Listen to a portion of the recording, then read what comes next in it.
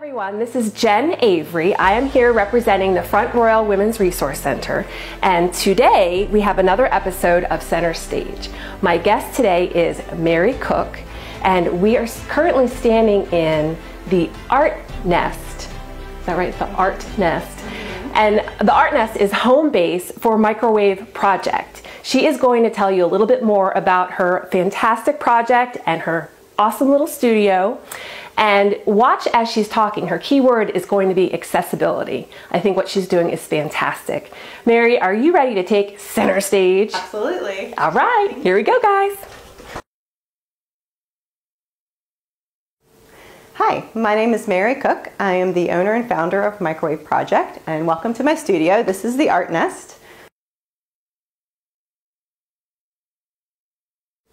So what is the microWave Project? The microWave Project is an organization that I've put together to, with the mission of creating small ways of change in the community through art.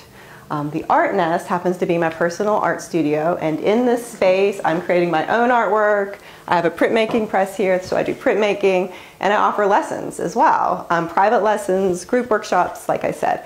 And the whole goal is to make art as accessible as I can to as many people as I can. So the goal of microWave Project is to make art happen, wherever that is.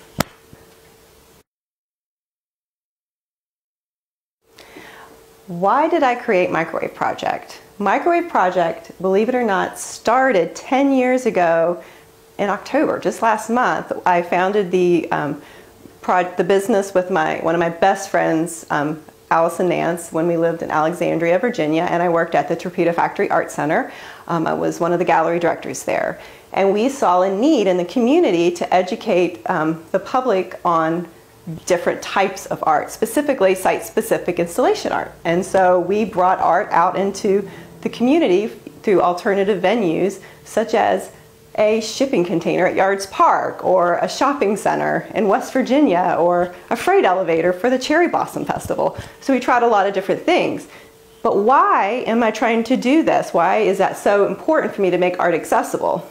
It's actually started when I was in college. And I went to a university in West Virginia, and we went on a big field trip to New York City to see all the museums and the galleries. And I couldn't help but feeling so awkward when I went into these fancy white wall galleries and museums, because I felt like I didn't belong. And so that stuck with me, and it stuck with me through my entire career, because I saw it when I worked in galleries. People feel intimidated when they come in, and so how can I change that? How can I create this bridge to make people feel more comfortable? Because it's important. And fast forward to today. Now I left microWave Project, went on life support for a little bit so that I could be a mom and develop my own family out here. And working as a teacher at Mountain Laurel Montessori School, I saw this process-based art that I was teaching and how it affected children in such a positive way. Because I combine art and play. So I create these art play experiences for kids.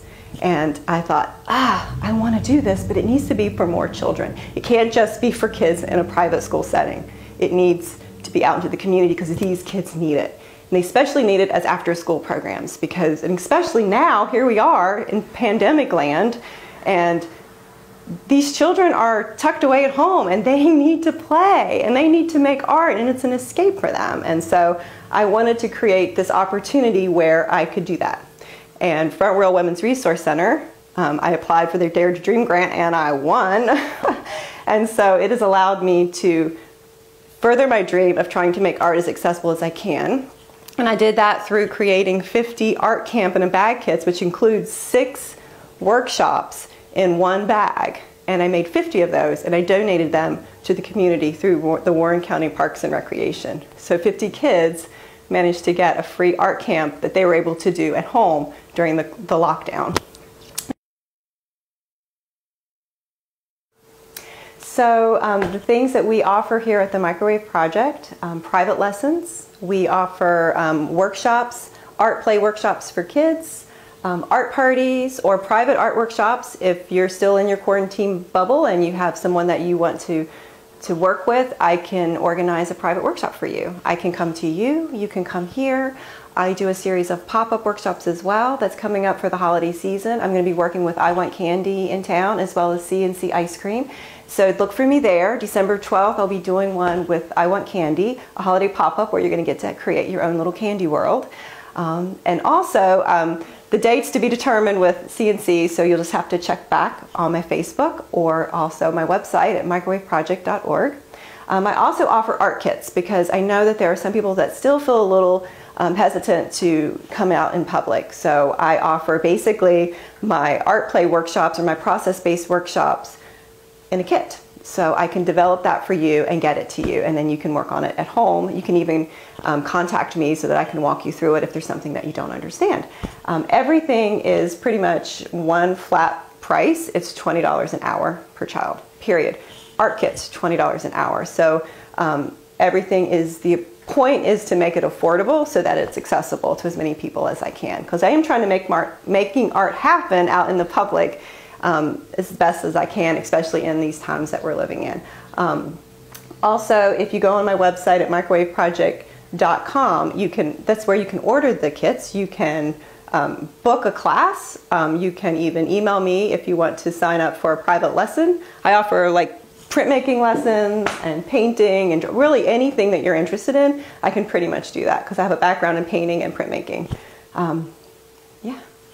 Thank you. Well, oh my goodness, I have loved getting to know Mary and learning about what she offers to our community. I am definitely going to check out what she has going on Main Street especially. I think, as some people know, I do have an artsy craftsy daughter, and I think that private lessons even might be a fantastic thing for Shiloh. Check her out, visit her on Facebook, and definitely visit her websites. Get out there on Main Street, everybody, especially this holiday season. I think we're going to have some fantastic happenings out there, and these pop-ups are just perfect. Till next time, thanks for checking in with Center Stage.